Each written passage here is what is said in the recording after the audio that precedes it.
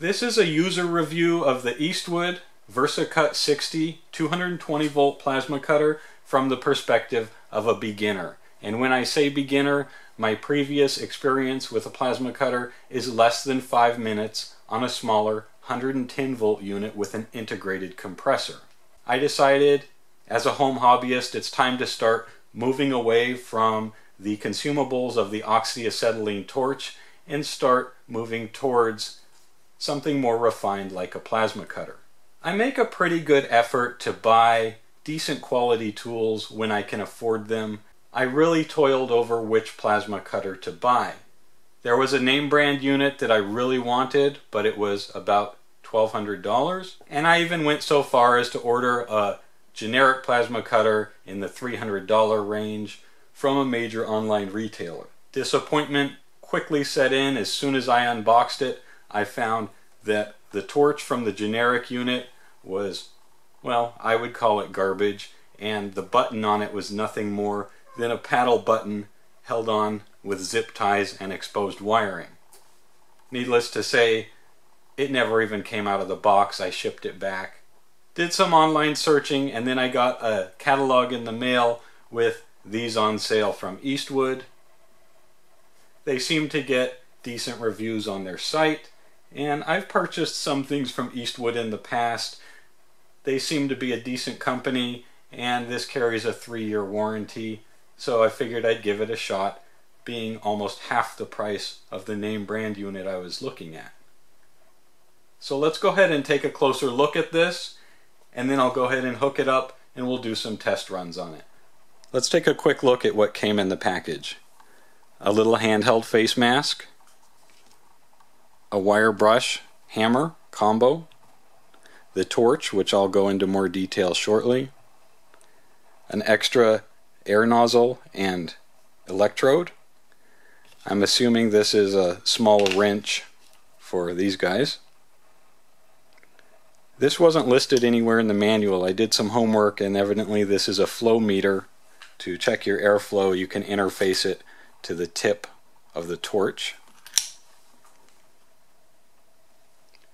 Comes with a ground lead, which is 10 feet long, and a standard 50 amp plug. The unit itself seems to be very well constructed. I'm pleased with it, especially in comparison to the generic unit that I had ordered previously, which was a disappointment to say the least. It's got a nice solid aluminum handle on top. This guy weighs a little over 40 pounds, so it is beefy, however definitely light enough to lug around the shop without too much trouble. It's got a built-in regulator, your adjustment for amperage, and it appears to have a circuit breaker as a power switch. As far as connectors go on the front, the ground cable has a nice design with a lug on it that slips in, and when you rotate it, it locks in place. Our torch, here is our airflow connector, and this must be for the trigger, and this is for the arc igniter. Pretty easy attachments there. Now let's take a look at the torch. The torch itself seems really nice. Seems to be well constructed. The switch feels good. Really solid. It includes this little cutting guide, and it says CB70 on it. I did some searching online, and evidently this torch is made by a third party. The name that comes up is ErgoCut, and what I like is that there seem to be consumables and parts readily available for this, which otherwise might not have been so easy to find had it been some cheap generic torch. And as I already mentioned, it came with one spare nozzle and one spare electrode. The back of the unit has a large cooling fan and two connectors, one being the 220 volt input and the other being for the incoming air supply. Here you can see I've got my 220 volt 50 amp outlet, which my various shop tools use, and the plasma cutter will use as well. Originally my air supply came down to this block with this quick disconnect that I would hook my tools to. For the plasma cutter, I've added this air filter with a water separator and a drain, as well as a built-in regulator, and coming off of that a quick disconnect, which I'll probably install a manifold here with multiple connections. This is where the plasma cutter is going to live for now. I've got a short 3-foot air supply line to go to it, and I've installed a disposable desiccant filter to trap any remaining moisture. I'm anxious to get this hooked up and give it a try. This fitting on the back I had to install. It's a standard 1/4 inch NPT.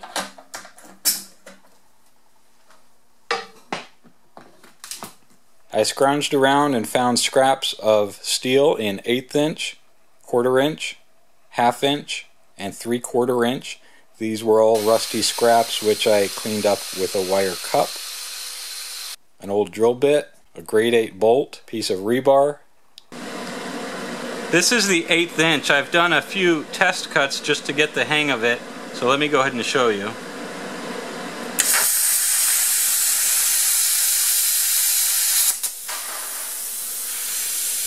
Okay, this is the 1/4 inch material. I used the chart on Eastwood's website to determine a setting of 30 amps and 40 psi. Well, that went pretty well.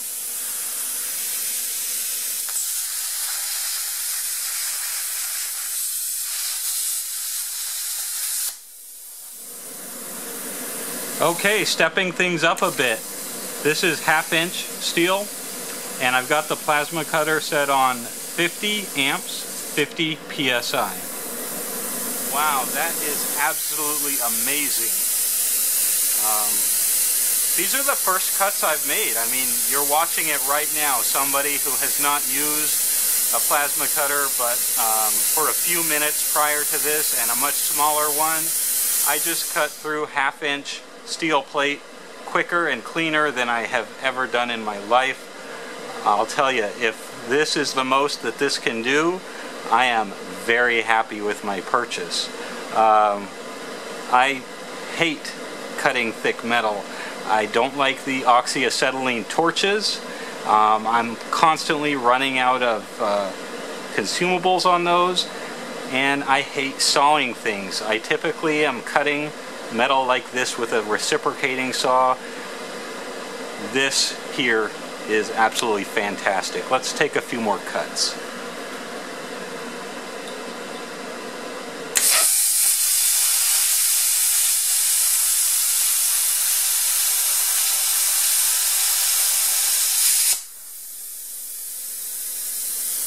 That's great. All right, here goes 3/4 inch.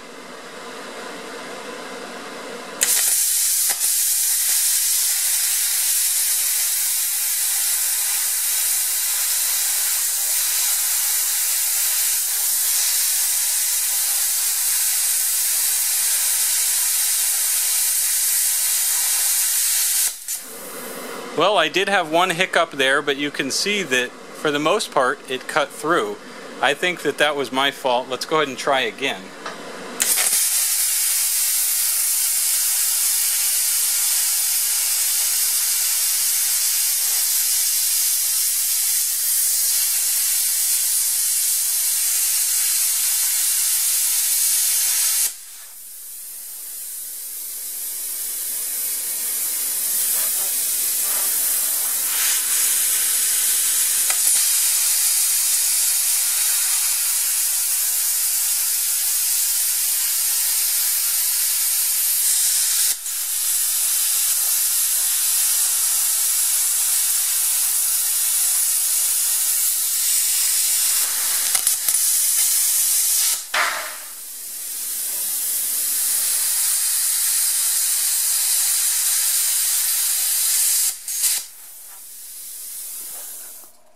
Well, it seemed to cut the 3/4 inch really nicely, actually. It was smooth sailing all the way through.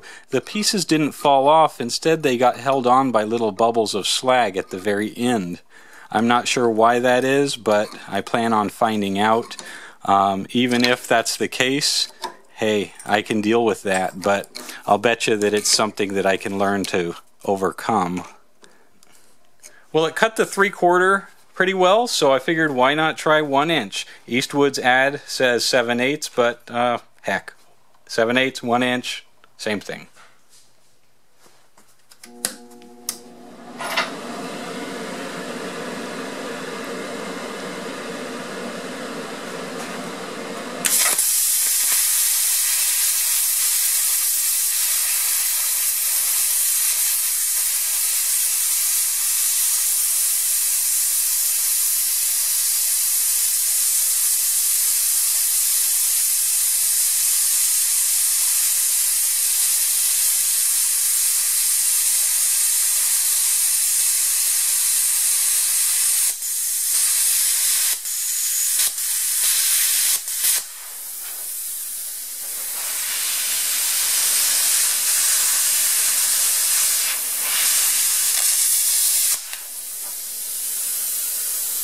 Well, that was some slow cutting, but it did cut 1 inch thick square stock. And I do work with a lot of thick material as I play around in the shop with machining, so it's nice to know that if I need to lop off a piece, this can do it. Drill rod.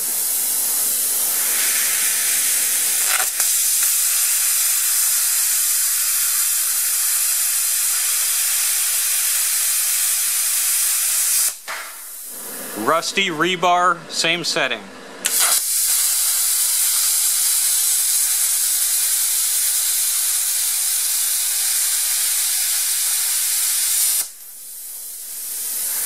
Grade 8 bolt.